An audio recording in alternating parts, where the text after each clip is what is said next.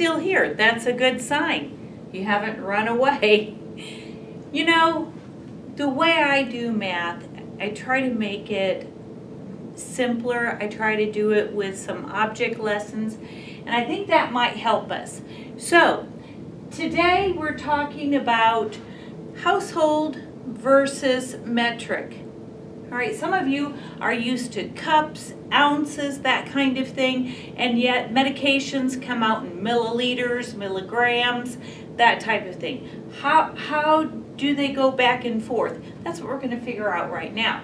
So on the board you can see I have 1 teaspoon. A little t is a teaspoon. A big T is a tablespoon.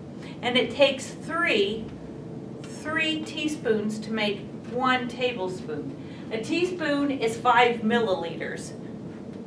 What's 5 milliliters? How much is that? Glad you asked. This is a 5 milliliter syringe. I used cola so you could see it better. Okay. That is what 5 milliliters looks like. When I put it in a med cup, it looks like that. That's a teaspoon. That's 5 milliliters. Okay, that's what it looks like. That's important that you know that, because if something is ordered and yet it comes and it's this big bunch, you're like, that doesn't look right. You've got to be able to know and understand these things. That's 5 milliliters, which is the same as a teaspoon. Okay, moving on. 3 teaspoons equals a tablespoon. 1 tablespoon is 15 milliliters. That would be 3 of these. 3 of these equals a tablespoon, or 15 milliliters. If 1 is 5, 3 is 15. 5, 10, 15, right? So let's see what that looks like. And I want you to notice something.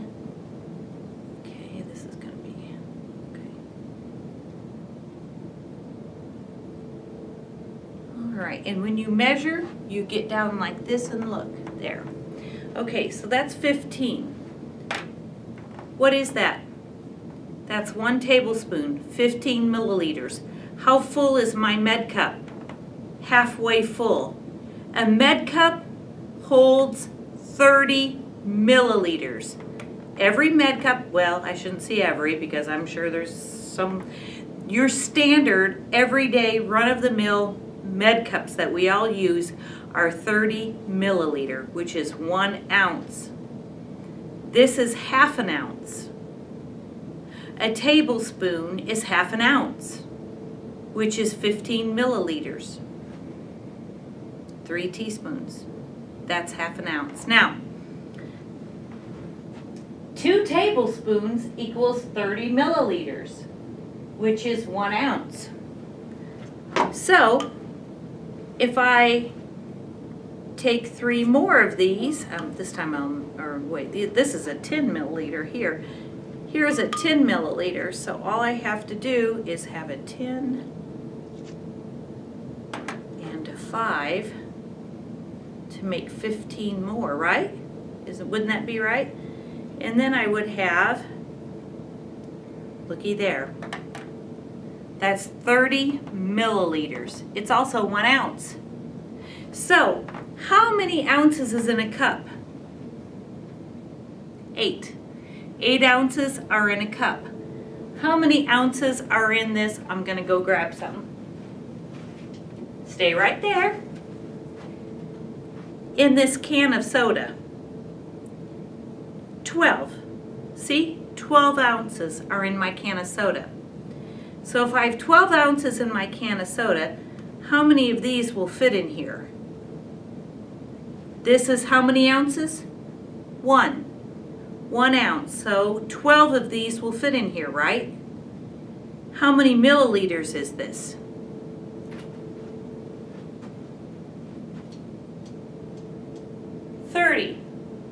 30 milliliters.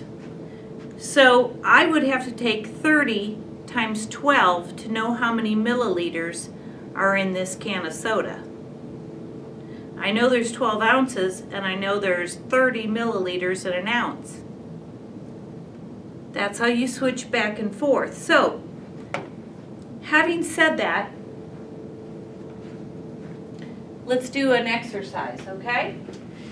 Remember, 30 milliliters is 1 ounce.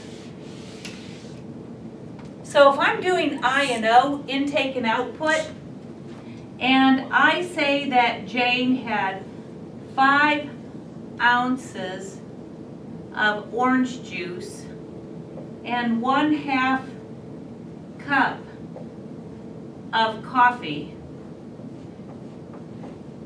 and I want to know what her intake was in milliliters, because we cannot do intake in ounces. It must be in milliliters. That's the correct medical terminology and correct way that we're supposed to do it. So how would I figure that out?